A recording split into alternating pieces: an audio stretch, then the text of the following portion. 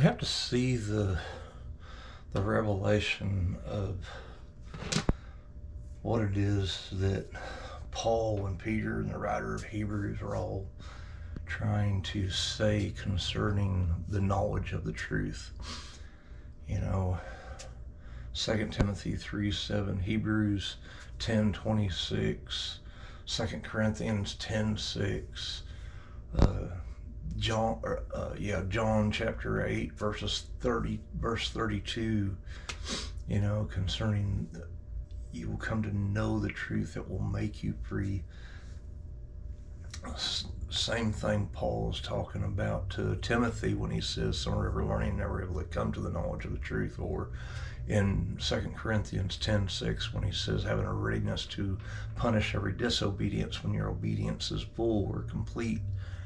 And you see in verse 15 he says, and when your faith is increased, he says, we shall be enlarged beyond your borders, talking about the gospel of Jesus Christ shall be enlarged beyond their borders, because they will come into full age in Christ, into obedience through that faith of the knowledge of the Son of God, as he describes in Ephesians chapter 4, you know, and, you know, in the we're justified by faith, as he describes in Galatians chapter 3. I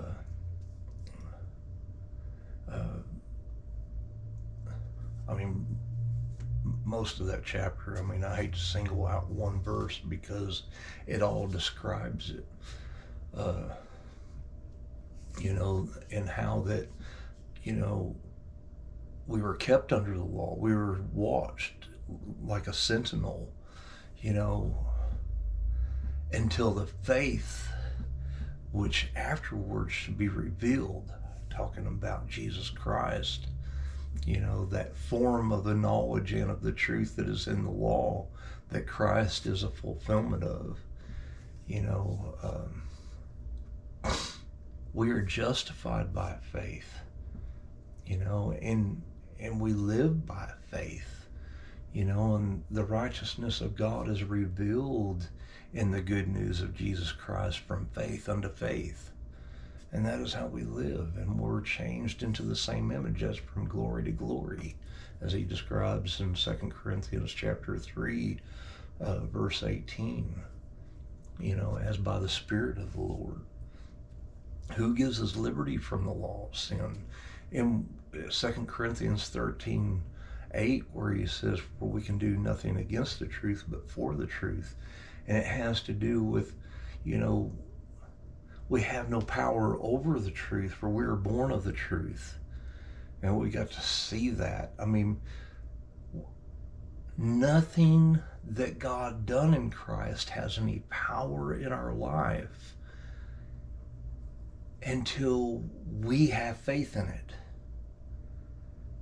I mean, and this is the whole point. We enter through faith.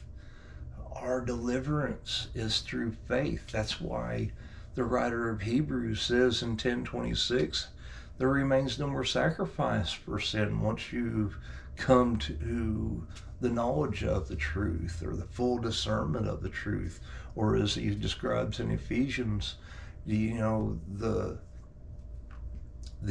faith of in the knowledge of the Son of God, because we got to see that faith that he is talking about, that we're all supposed to come to the unity of, is in the knowledge of the Son of God, that Peter describes, you know, grace and peace be multiplied unto you through the knowledge or the full discernment of God and of Jesus Christ. You know, because it is through faith that what God done in Christ has power in our life. We've got to see that when we believe that God raised Jesus from the dead, and we were willing to confess him Lord and surrender our will and bury ourselves with him in baptism, You know, as he describes in Romans 6, 3 and 4, he says, you know, not as many were baptized into Jesus Christ were baptized into his death, buried with him in baptism. That is a surrendering of our will, dying to self. That's what he's describing in Galatians 2:20. I'm crucified with Christ, nevertheless I live. Yet not I, but Christ who lives in me. And the life I live right now, I live by the faith of the Son of God who loved me and gave himself for me. You know, living by that faith means that I'm dead and he lives in me. I'm allowing him, I'm surrendering my will every day, as he describes in Romans 12:1.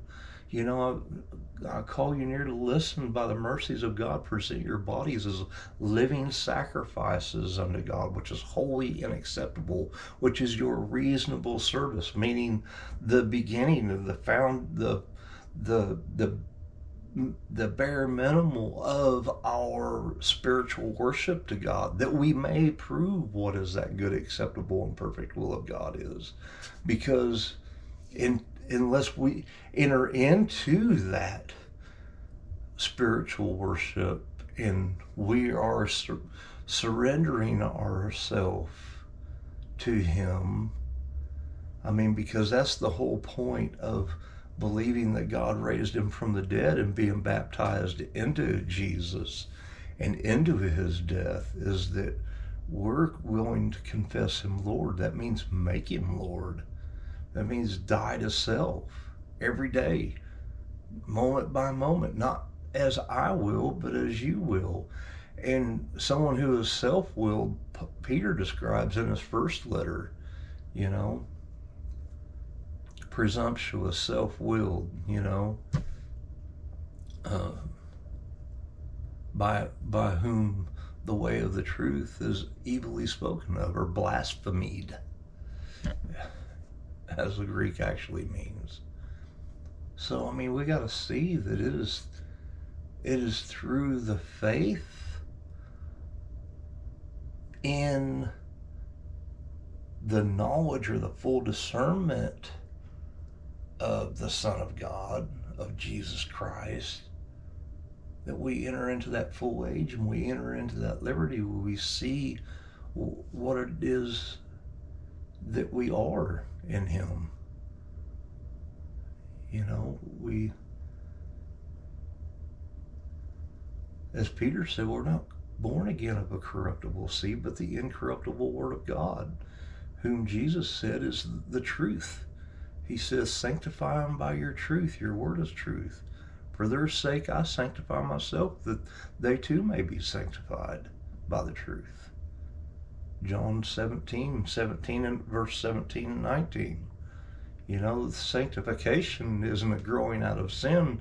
It is a sanctification and purification of the flesh, as we, through the faith of Christ living in us, surrender ourselves and offer our bodies as living sacrifices. As he said in 1 Corinthians 15:36, the body we sow is not given life unless it dies. As we surrender our will to him, you know, we're not doing it by our will, we're just surrendering our will to him. That's how we submit ourselves to God, to resist the devil. You know, so I'm going to end it at that, you know, and may this word be a strength to those who are sincerely seeking and pressing into God. You know,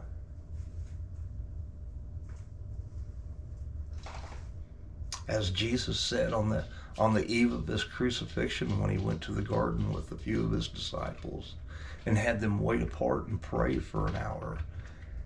And in Luke 22, I believe it's chapter 22, where Luke gives the testimony of Jesus when he went apart to pray. It says that he sweated as it were great droplets of blood, that he was in such anguish of the flesh. The trial of the flesh against the Spirit was so strong that he sweated blood in his hour of temptation, the eve before his crucifixion. He said, "If it be possible, let this cup pass from me."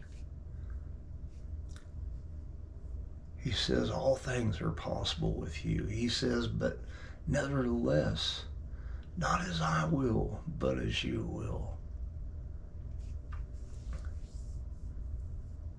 You know, and the writer of Hebrews, you know, in chapter 5, verse 8, saying, though he were a son, yet he learned the obedience by the things which he suffered.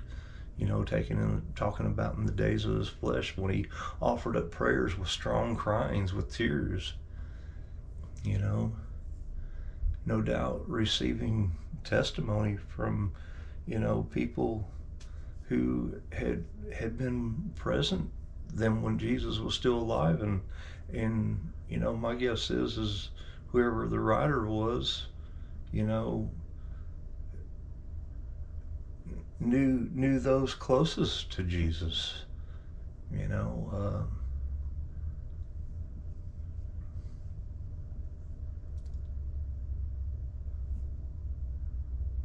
We need to see the significance of surrendering our will to Him, and it's not about willpower. Is, you know, it's just about surrendering to Him.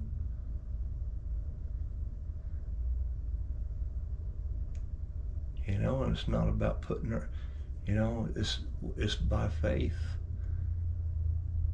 It's by faith in the knowledge of the Son of God that brings us into that liberty, that brings us into full age. And I'm gonna leave this one at that, in Jesus' name.